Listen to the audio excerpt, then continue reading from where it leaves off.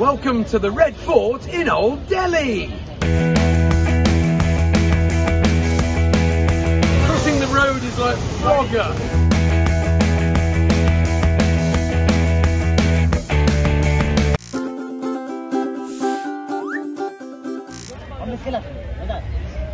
This is Luke Jones the other way from Old Delhi, capital of India since 1911. And there's no more fitting place to start than the Red Fort. And luckily I've got Vinay here who's going to be showing us around. Hi everyone.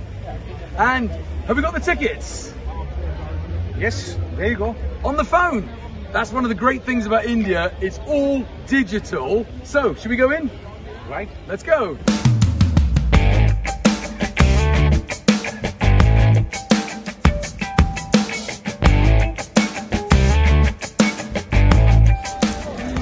Well, we're in luck because the rain stopped, so we don't need this anymore.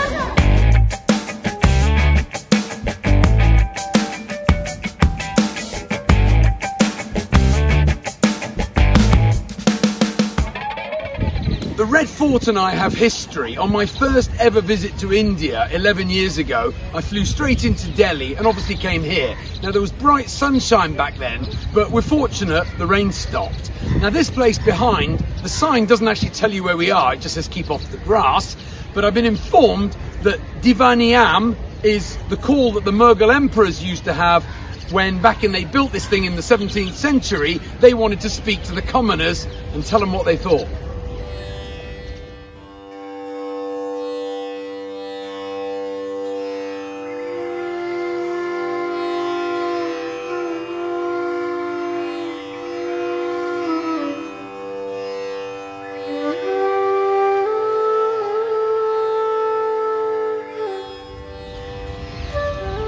Two interesting facts about the Red Fort. First of all, not all of it's red. As you can see behind me, a lot of the buildings are actually white. And the second thing is, it is absolutely massive. Okay, we could spend all day here. Now, I'd love to, but otherwise we'll miss out on showing you anything more of Old Delhi. So let's keep going.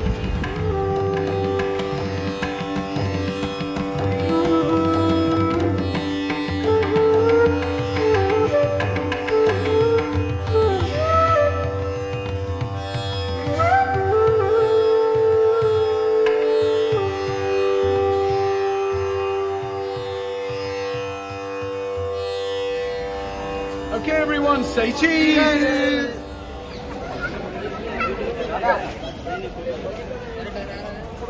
Wow, well that was amazing. So, what next?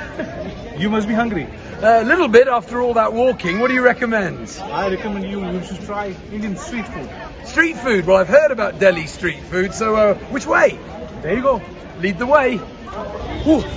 Well, we were lulled into a false sense of security inside the Red Fort. It was nice and peaceful there.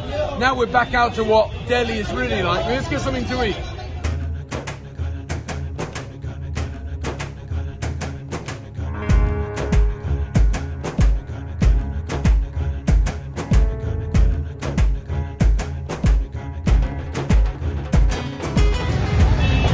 Well, street food we wanted, street food we got, and street is the operative word. So, here we go. Okay.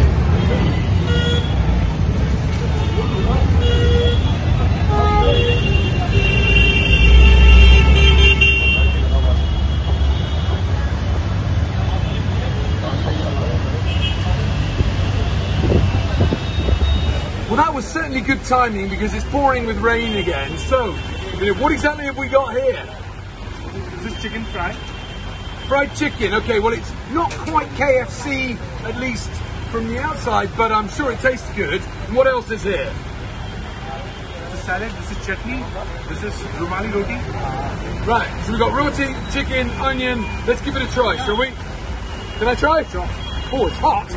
And what they say about street food is that you should always make sure that it's cooked right in front of you, which we did, so it's obviously fresh. Oh, and it's very, very good. Oh, I need to try the chutney as well. Hang on, let's dip it in here. Not your typical chutney from back home, but oh, that is proper spicy. That's lovely. Oh, plenty of onion. And we've even got roti. What more could we need before the rain starts? Are you going to have some? Sure. No, I've got one. You eat. Oh, you're not eating today? Right. As you've probably noticed, about 80% of Indians are vegetarian.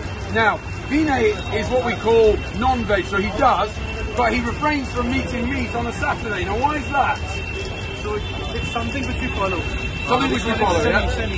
Sunny. We worship Sunny and we avoid eating non-veg and alcohol on Saturday. No alcohol on a Saturday, oh dear. I can understand Monday, but anyway, the chicken is fantastic. You have some onion though, okay? Certainly, I'll enjoy it. All right, cheers. In local tradition, the easiest way to wash your hands after a rainstorm. Are you sure you're okay?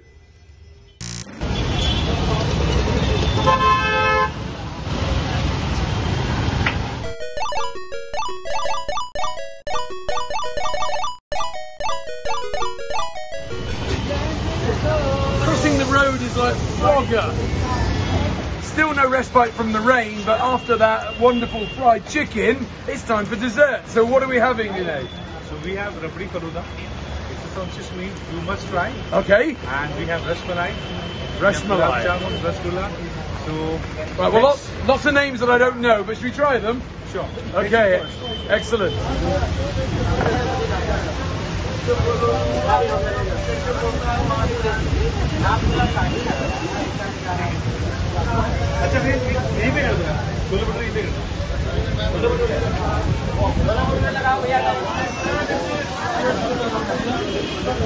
Well, I was hoping for some dessert, but this looks more like a main course. What exactly is this stuff? So this is bhatura. Bhatura. And this is chole, how we call it. Chole. And this is mango pickle, onion, and rabdi faluda. You will try? Yeah, what? How it tastes? Okay, this is quite good. But this is not sweet. Yeah, this is salty. This is more for spicy. Okay, what's this? It's a dessert. Ah, this is the dessert. Finally, we got to the dessert.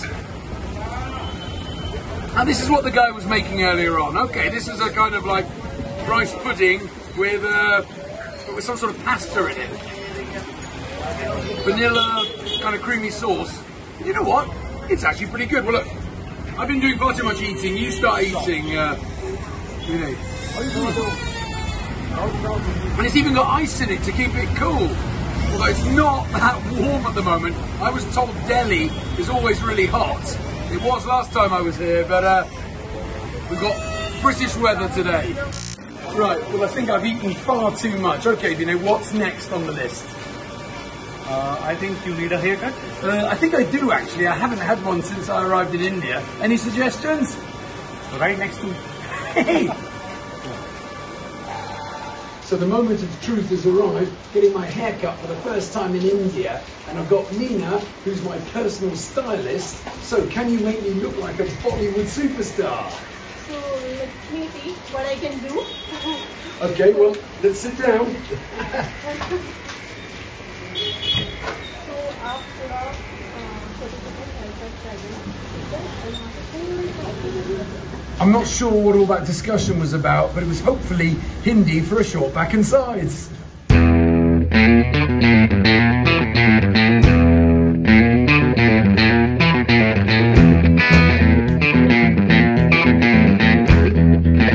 Well, I think I look better already. What do you reckon? So it's time for chumpy. Are you ready for it? Chumpy, what's that? It's a head massage. Head massage. Okay, well, let's give it a go. Oh.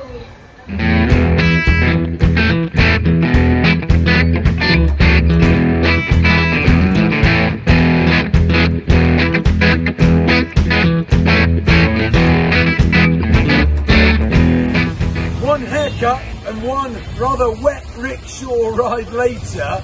It's dark.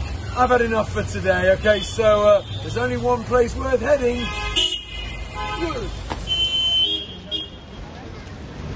I don't believe it.